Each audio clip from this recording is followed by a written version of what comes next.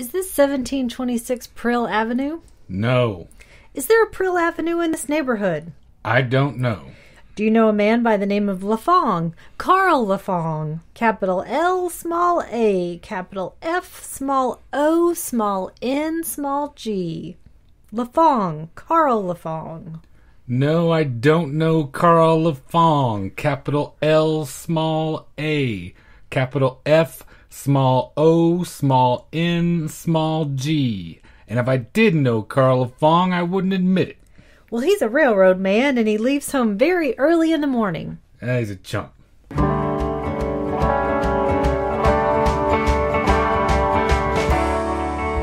Welcome to the Magic Lantern Podcast, an ongoing informal discussion of the films we love and the things we love about them.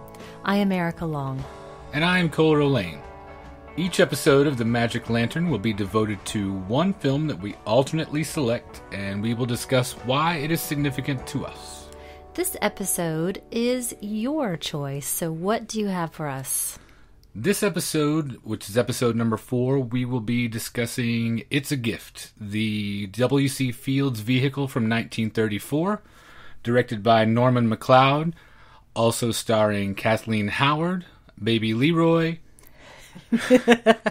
Tammany Young, T. Roy Barnes, and Charles Selin as Mr. Muckle. And so why did you choose It's a Gift? I chose this one because when I was 6, at most maybe 7, I distinctly remember my father describing in explicit detail the scene in which Mr. Muckle, the blind and almost completely deaf gentleman, Very hard of hearing, destroys W.C. Fields' grocery store when he comes in to buy a pack of chewing gum. It was one of my favorite things to see my dad reenact and tell, because he thought it was so hilarious that he couldn't keep it together even telling the story. And I took a great deal of pleasure with his glee in describing how W.C. Fields would suppress his frustration, and that would manifest itself by way of these terms of endearment that he would call Mr. Muckle instead of the names that he wanted to be calling him. The honey and the dear and the sweetheart.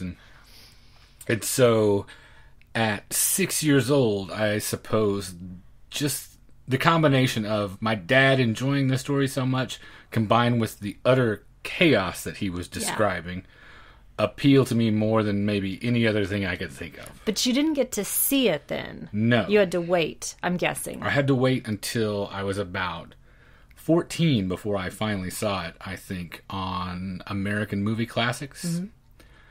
And at that point, what struck me, I think, was the vocabulary of it.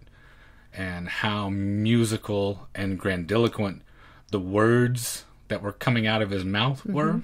Yeah, it's still one of the it may be the funniest movie I've ever seen. It's definitely the funniest W.C. Fields movie in my book, and quite possibly my favorite comedy of all time. Okay. It's probably 1A with The In-Laws. Wow, all right. Okay, so an obvious choice for you, easy. Especially in comedy. Easy. Yeah, I taped this in addition to $1 Million Legs. Mm-hmm. And that's when they have the Olympic team. Right? When he's the president of Klopstokia. Klopstokia.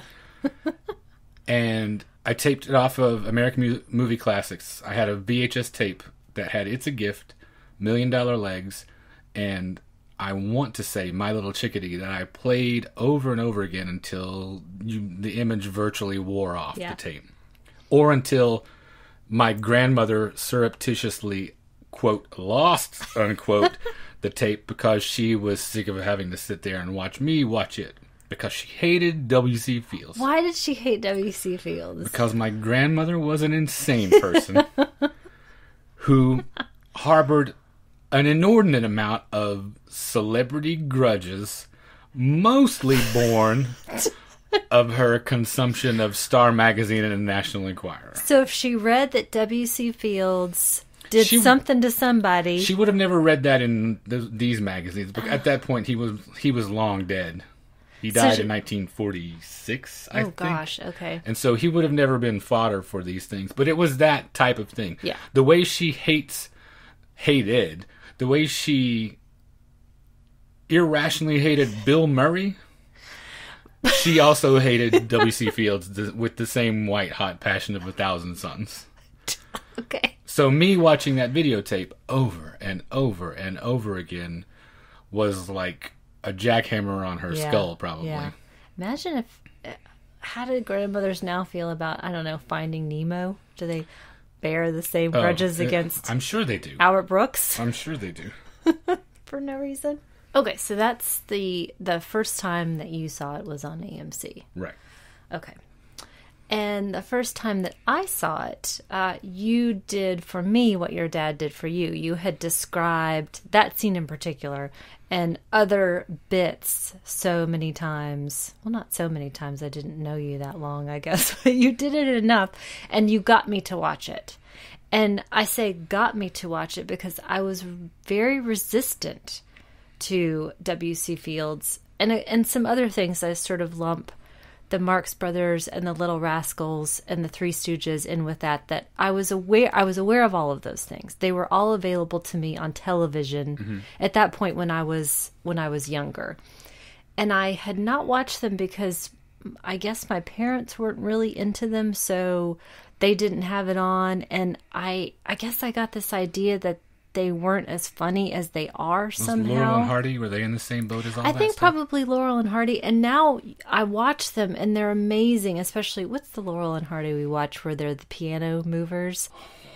What's it called? The Music Box. Okay. Is what I think that one's called. So I watch these things now and they're so much fun and they're as hilarious, I think, now as they were then. And I regret missing decades of enjoyment and hilarity. So that's how I saw it the first time. And now I've only seen it twice. So I'm really a W.C. Fields fan. I think you are a W.C. Fields super fan. He is an absolute hero of mine, for sure. Why do you think that is? Because I aspire to be the curmudgeon.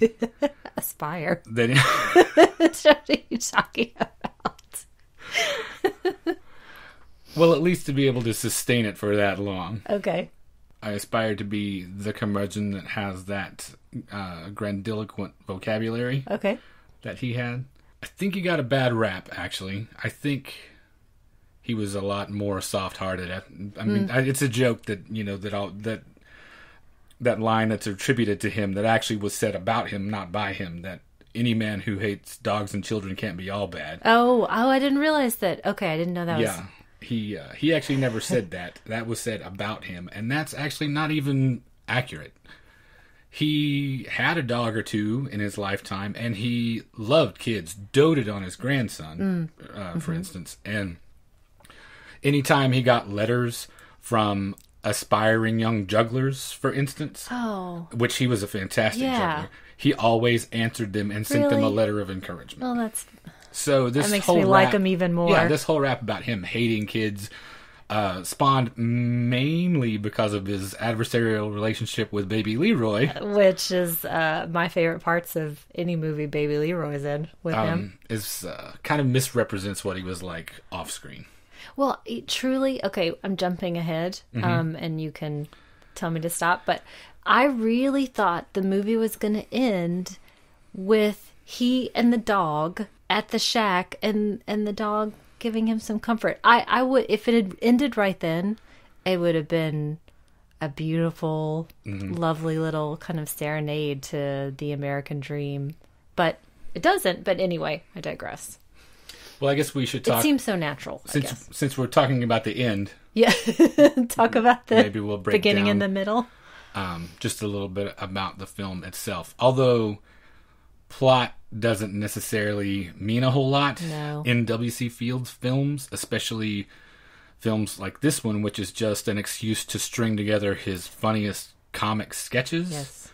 Or something like Never Give a Sucker an Even Break, in which he is basically, much to the chagrin of all of the studio heads and the director and even the fictional character that Franklin Pangborn is playing, is making it up completely as he goes along.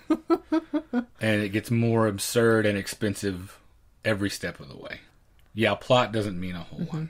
So the plot, such as it is about Harold Bissonnet, which is pronounced Bissonnet by everyone except W.C. Fields, who insists you pronounce it that way in front of his wife. Being a struggling grocer in New Jersey who has his heart set on buying an orange ranch after he falls heir to a small fortune left to him by his Uncle Bean. Sure. And how he uproots the family, a family that neither appreciates nor understands him, which true. We'll come back to. Yes. And takes them cross country to chase his dream. Mm-hmm. And that is basically the skeleton on which he hangs all of these bits of business that he has honed and refined, in some cases for over a decade, before he gets to the point where he puts them on film in 1934. So the big ones that we think about in this, the Mr. Muckle, and I'm thinking about when they're getting ready to leave with the bit with the car. Are those things are those included in those bits that he would hone? Or they are. They are. Some of those go back as far as 1919. Wow. Or at least the first time they were copyrighted was 1919. And they're a combination of things he either did for the vaudeville stage or for his early silent films. And you can see, for instance, a lot of the stuff in this movie, and It's a Gift, you can see in a 1926 silent film called It's the Old Army Game. And then also a little bit of it in the silent film the year after, in 1927, a film called Running Wild, as if he's really testing out and trying some of this material on film for the first time. And those things later rear their head in a much more finished version in this movie. Well, I'm thinking specifically, you mentioned him before about his juggling, being a really accomplished juggler. And you showed me a clip of, I think, one of his very famous pieces with the books and all of this hand work. Yeah, that's in The Old-Fashioned Way. So, also with Baby Leroy. Oh. That's the one where Baby Leroy dunks his wash in the molasses, and then he kicks him. Yes. Take that, Baby Leroy. Anyway, so my question is about the silent films. So how we talked about his wordplay. So much of it is about his wit and his wordplay. So how does that work in the silent films? There is no comedian who benefited more from the advent of sound than W.C. Fields. Yeah. He was visually clever. Yes. Obviously, when you see a lot of this stuff. But he would have never distinguished himself among the pack of that tier that was just below Chaplin and Keaton and Harold Lloyd. He would have been kind of that second tier forever had sound not come along, and he really been able to take advantage of his voice and his language. Yes. Well, having said that, then, I really cannot separate in my mind him having a silent career. All I can think about are the films that I see now, and tied so clearly with the words. Right. The advent of sound was kind of a bellwether for him in terms of developing a really distinct, actually two really distinct comic personas. Most comedians, period, I guess, sort of have that thing where they trade on their specific personality, their quirks, their traits. Those that he was in competition with at the time very definitely had that. Chaplin had the Little Tramp. Buster Keaton had his stone face persona. The Marx Brothers had their particular individual elements within their anarchic thing that they do. Yeah. And he sort of split into two, and each one of those having a foot in a very specific cinematic and even before that literary tradition, where he was half the time the philosopher con man and the other half of the time the henpecked anti-hero. None of which could have happened without sound, and without sound it would not have been half as funny. Absolutely. I think he's an excellent physical comedian, and even better he's verbal comedian. When you look at him, and this is the thing about this is one of the things about him that often comes as a big surprise to people when they find out what an accomplished juggler he was. Yes. And he billed himself as the world's greatest eccentric juggler in his vaudeville days. That seems believable. Yeah. you don't expect the grace and dexterity to come out of that peculiar egg-shaped body. Yes. With those little legs and the little stubby hands. And you don't expect him to be nearly as dexterous and physically graceful as he is. He's one of the greatest physical comedians I've ever seen. I think that that's really clear, and You Can't Cheat an Honest Man. All of the stuff in the circus seems completely believable, that he's doing all the physical work. Right. And he did it for, at that point, he'd been doing it in some form or fashion since he was a teenager. Yes. Since he was a very young man. When he first began vaudeville, and he was doing things like faking his own drowning. How did he do that? He worked at a particular theater where his job, and this appeals, this story, I love this story because it's a perfect synopsis of the sort of chicanery and larceny that's in his heart. Yes. Lovable Right. larceny. They had, the theater that he performed at was on a boardwalk, and he would go out into the sea and fake drowning and be rescued, at which point they would carry him into the theater to resuscitate him, and after a large enough crowd had gathered, they would then start the show. That's what you pay your nickel for. Right. We talked about the two personas, and there was that clear line from the vaudeville and the faking the drowning to the philosophical con man. Right. And the other one that you mentioned was the henpecked anti-hero. So where does that come from? That has its roots also around the same time. When he was still that young man who was making his way on the vaudeville circuit, he met his wife Hattie, who was also his assistant in the juggling routine. And they did that for a short while, relatively, and then she had their son, at which point soon after that she asked him to give up show business altogether, which he could not or would not do, and it was a source of a lot of friction between them, and they eventually became estranged, and he went to Hollywood and never really saw much of them ever again. And so that was very early that was she at was the turn of asking the him to century stop. almost, yeah. Yeah, so there's still years to come Yeah. for him to keep working before he even starts making movies. Right. Okay. And he did keep in touch, and he still sent her a weekly stipend all those years and supported her and his son. But he always harbored a kind of pain and bitterness, and feeling like she abandoned him as much as he abandoned her, and she turned his son against him. And you see those things rear their head in quite literally almost everything he does after that point. And just watching the films, if I didn't know any of this backstory, I think it becomes clear over and over the wife is the same kind of wife. The kids... There are two kinds of wives. Okay. Most of the time, she's a horrible shrew. It's the Herald? Right. Once in a while, like in You're Telling Me, she... I don't know if you remember that one very well or not, where he's the inventor, Sam Bisbee. Oh, yes. And she is mildly irritated with Okay. him sometimes, but clearly... But she's generally okay. Clearly loves him and Okay. supports him when it comes down to brass tacks, but still can be a nag sometimes. Uh-huh. That formula varies a little bit here and there, but most of the time, it's terrible wife to one degree or another, annoying milquetoast son, which was clearly Claude. In fact, I want to say it's in Man on the Flying Trapeze, he even names the annoying son-in-law Claude. Yes. Grady Sutton, who is in...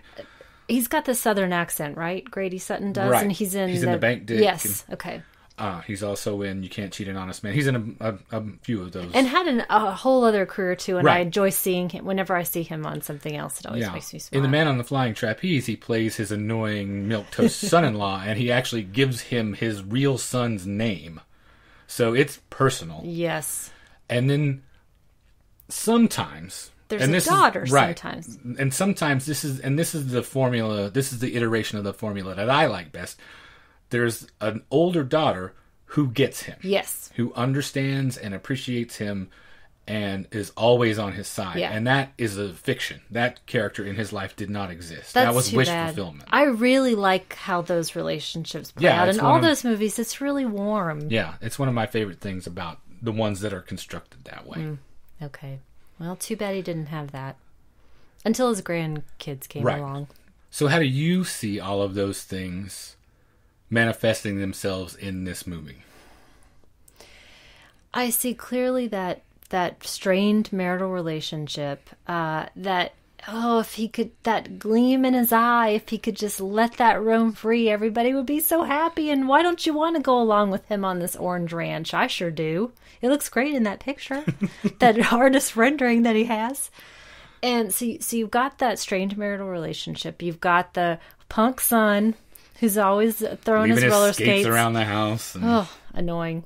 And undercutting his dad to his mother, tattletaling He's a on snitch. him. Yeah, he's a snitch.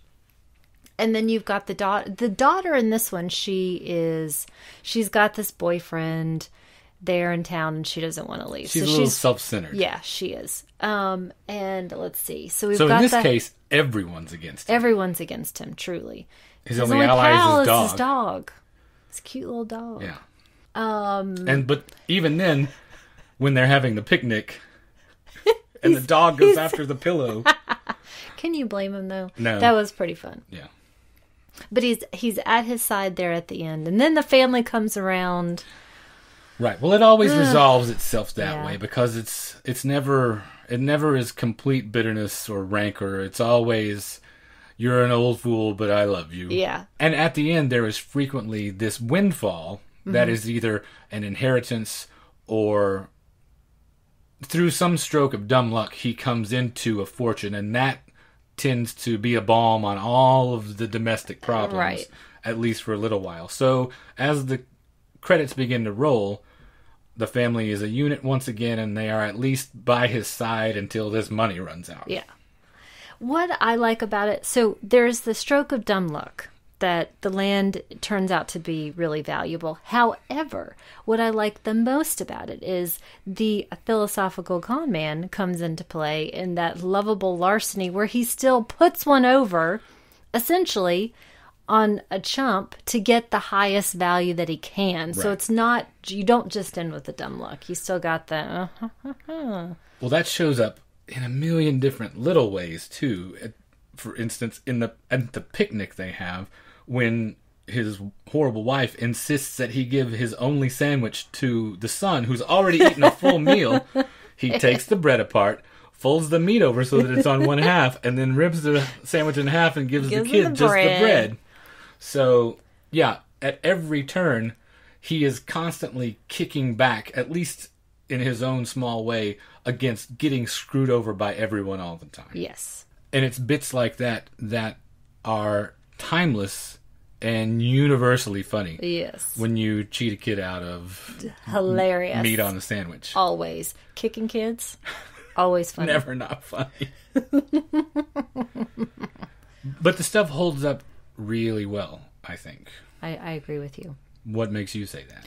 Well, I saw it for the first time in the latter 2000 teens, right? Or middle 2000 teens. Right. So I saw it for the first time as an adult, practically a middle-aged adult. Decades upon decades upon decades, almost a century removed from when he first did it. And I'm still laughing. And I think it is the combination, as I had mentioned earlier, of the physical and the verbal comedy. The verbal comedy, for me, above all things, because I never get tired of really intelligent wordplay. That's still funny. It's not, aren't I so clever? Right. It's Done with a love of language, not with... Yes, thank you. He's not showing off. No, he's not. He has a genuine affection for the sound and meaning simultaneously of a word. It seems incredibly natural when he does it, to me. It holds up for a number of reasons. It's not just the skill, the verbal skill, or the physical dexterity. It has to do with themes. Mm-hmm. It never gets old to see an everyman underdog Yes. fighting for his dream. He belongs to, at least for me, he sort of belongs to a similar tradition of very specifically American, and I mean that in the best way for me, literary heroes or literary figures that people like Mark Twain, Edgar Lee Masters, Carl Sandburg, people who both equally revere and satirize this sort of small town Americana. I guess you could throw Sherwood Anderson in there too, with Winesburg, Ohio. And they've got the skills to do it. It's not average. It's not mediocre. No, it's done again the same as with the language. It's done with a real affection for that type of person and that archetype. They aren't having fun at someone's expense. No. But they are definitely pointing out the foibles as well as the virtues of the space that those people occupy in American society. Mm-hmm. In his case, in W.C. Fields' case specifically, I think some of that is fueled by where we are in the Depression relative to the art he's making. Because you have a rise in populism around that time. And Absolutely. So everyone wants to feel like there's an opportunity for someone who has a big idea. Go west, young man. Exactly. Absolutely. Exactly. Yeah. And he embodies that thing that was happening in American culture to a large degree really well right then. And I think that's a lot of what his success was based on in that stretch in the early 30s. And for me, that doesn't go out of style. I'm still a dreamer. I'm still a striver. I'm still thinking, oh, where can we go and what can we see and what can we do that's not in our little apartment here, Right. you know, wherever in New Jersey, wherever. Yeah. So these themes of worn dignity and eternal suffering and helplessness under the heel of either big business or the domestic cage that you find yourself stuck in, all of that all put together in this package that is smarter than average Absolutely. really appeals to me, at least, and it had to have fostered such a large audience for him at the time. And it doesn't seem dated to me because it's not topical humor, even though it is grounded in its time as well. I guess that goes back to the themes that transcend that time period. Right. The pitfalls of everyday life are the pitfalls of everyday life, Yes. be they 1934 or 2015. Especially when those people from the maternity hospital called me and you were giving me bad rap about that. It's never good to have burglars singing in the cellar, which is a different film, but still. I guess which is a good point to talk about maybe Tammany Young and his other cohorts that he had in his films all the time. Tammany Young is my favorite. In this case, he plays Everett, the shop assistant, who is when he's looking over and he's asleep in the corner. He starts out, he's asleep, and then he is as interested, or possibly more interested, in minding baby Leroy rather than watching the store because Mrs. Dunk gave him a 10-cent piece Putting baby Leroy in the basket basket to shoot him across the store, letting him turn on the molasses. Oh, everybody, every person in these films, one line, two lines, they're all funny to me.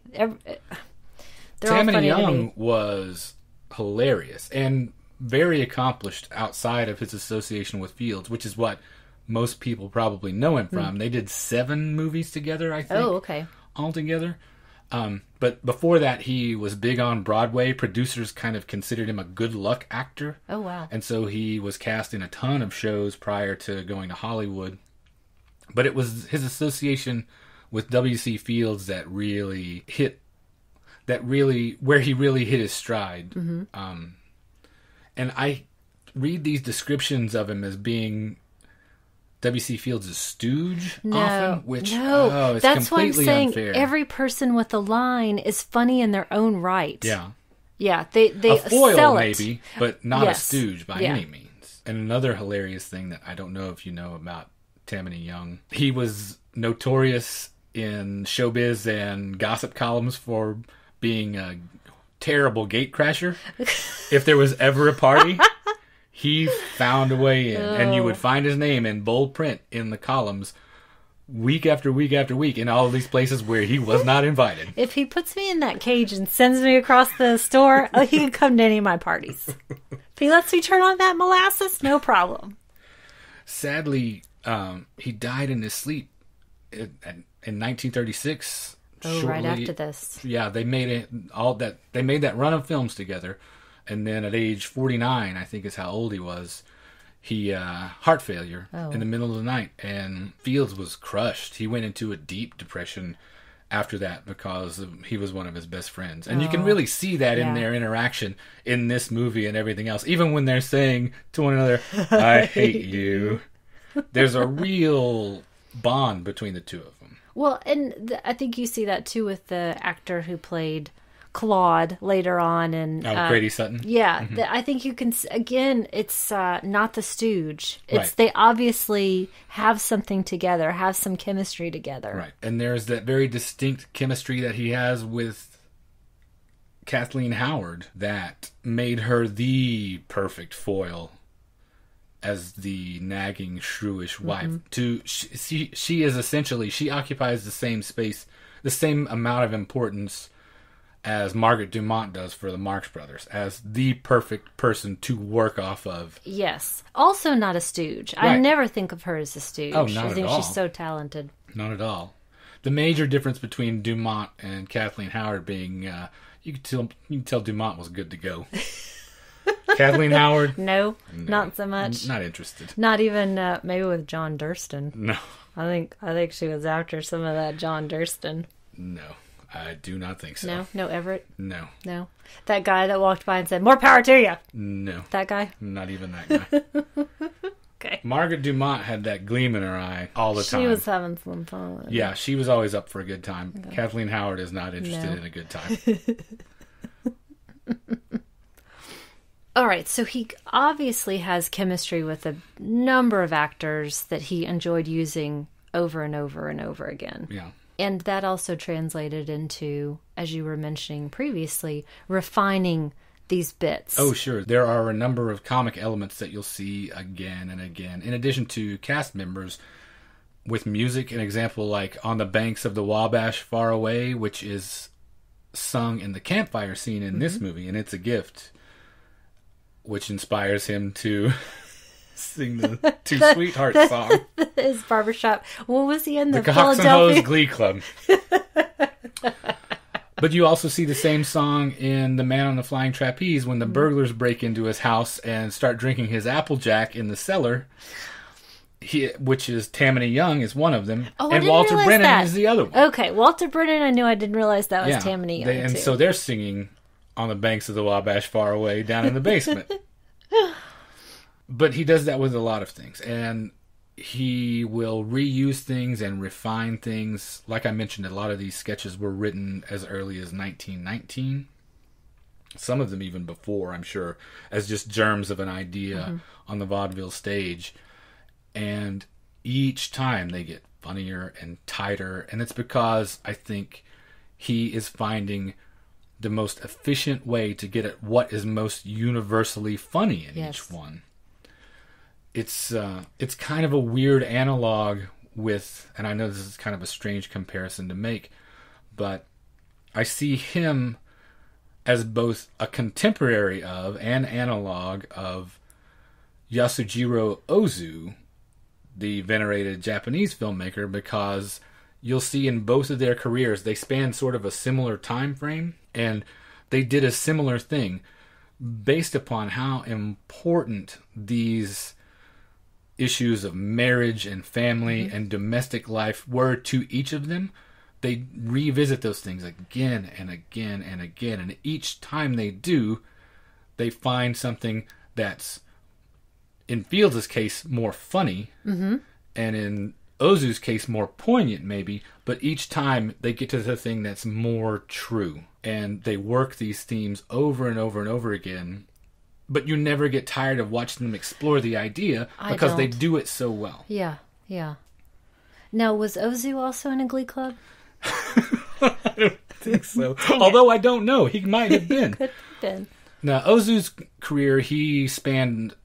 he did comedy, But by the time they got to the point where they were kind of masters of their own destiny and making the films that each one of them wanted to make, Ozu was very much in the family drama mold, whereas W.C. Fields was doing these comedies. But Ozu did crime films, comedies. But the thing he's most noted for are these really poignant and stirring family dramas. When we're talking, just for my own interest, when we're talking about these years of mastery specifically for Fields, so what years are we talking about? Well, for Fields, it's probably 32 to 44 or so. Okay. He really hit his stride. It's funny that you mention it, because this year, 1934, when It's a Gift was made, was a super prolific year. And some of his some of my favorite things, at least, come from that year. You're Telling Me, Six of a Kind. All of these have fantastic bits. You might have seen from Six of a Kind the episode where he tells about how he got the name Honest John. Okay.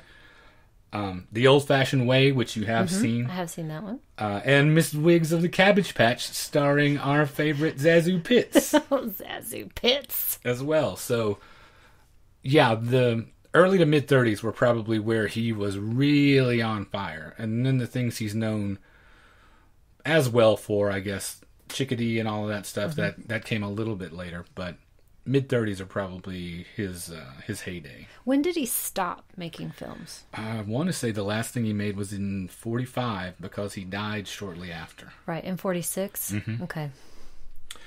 And I was reading a really... There are two particular myths. I'm not sure if they're at least apocryphal stories. Two competing apocryphal stories about his death. Each one that I really love. One of the stories about how he died was that he was in the hospital. He turned to his nurse, held a finger to his lips to say shh, and then went away. And the other one, his partner, Carlotta Monti, at the end of his life, she told this story about how when he was on his final day, she went outside and sprayed the hose on the roof so he could hear the sound of rain on the roof one last time, because it was his favorite sound in the whole world. Another reason why you like him so much. Yeah, either one of those stories is fantastic. I hope one or both or some combination of the two are true. At any rate, with all of these threads, all these facets of his character and his home life and the refining of his material that he did, they all meet. All of those things intersect in this particular movie as a distillation of the funniest version of all of those things. Yes. That's what appeals to me so much. The thing I like the most is that he is smarter than everyone else. Right. And I will always respond to the smarter than who is not a jerk. Yeah, he's still punching up. He's still aiming at targets that are above him. Which, he's not keeping anybody down that way. And he's only trying to lift his family, everybody's circumstance through that. But what it comes down to for me is that it is funniest because he is smartest. When it came to this episode, it was presenting a little bit of a challenge for me because we sat down to watch the movie, as we do, and I was started to take notes, and I think I wrote down two things that weren't particularly of interest. Probably Baby Leroy with an exclamation point was one of those. And I realized truly we're not talking about the film itself. Again, we mentioned the plot is simply a vehicle to get from wonderful gag to wonderful gag to wonderful gag. And so we're talking about Fields. We're talking about the jokes. So we could essentially sit here and just read the script rather than, talk about, well, the point at this or the direction or the, it doesn't. Yeah. Well, the theme is always going to be the same, we've established, essentially. He's either going to be the huckster or the downtrodden husband. Yes. On the run, and or doing battle with the forces of these minor injustices that happen to him on a constant basis. I do. The minor injustices is correct. None of which is portrayed any better ever in anything he's ever done than the centerpiece back porch scene in this film, which begins in the house with him answering the phone at 4:30 with someone calling, mistakenly thinking it's the maternity hospital. But because of that, he ends up having to go sleep on the back porch in search of a moment's peace. Yes. Because the way that scene opens, it starts with the bedside alarm clock, which reads 4:30 a.m., and the first line of dialogue is... And another thing. So the haranguing never stops. So he's just looking for the slightest moment's peace, and he goes out to sleep on the porch swing. And he doesn't get any moment's peace in the next... I would have to count it. That scene 6 runs about... things that happen in that scene. That scene runs about 15 minutes out of a running time of maybe 70. Because there's the milkman. Right. And there's the coconut. Right. And there's the... Mrs. Duncan the daughter. Mrs. Duncan the daughter. And there's the insurance. And there's there's the swing itself. Right. Falling down. Mrs. Frobisher and the clothesline. The vegetable man. The vegetable, jeez. It never ends. It never ends. It's solid. It's solid jokes. Right. Solid jokes. Nonstop. And even more perfect than the jokes are the slow burn with which the whole thing occurs. Mm-hmm. That's kind of what appeals to me watching the scene, is the mounting frustration, and again, the injustice and indignity of just wanting something so simple and never being able to lay your hands on it. Yeah. And it's hard for me to try to articulate this, and why my notes were, I just stopped. Right, it is hard. It is hard. In fact, I would say, if you don't laugh at that scene, then there's something broken inside you. I agree. It's such a pivotal scene. In fact, the working name of the script, up until maybe it was almost finished, the film was almost finished, was just The Back Porch. That's how important the scene was to the whole thing. And you've got these other pivotal, sort of gags, mm-hmm. I guess. But there are not a lot of other things individually that I can touch on. We talked about how great the supporting cast is. We talked about the solid honing of the jokes and the gags. And we talked about the persona. And it all comes down to, he is smarter than everyone else.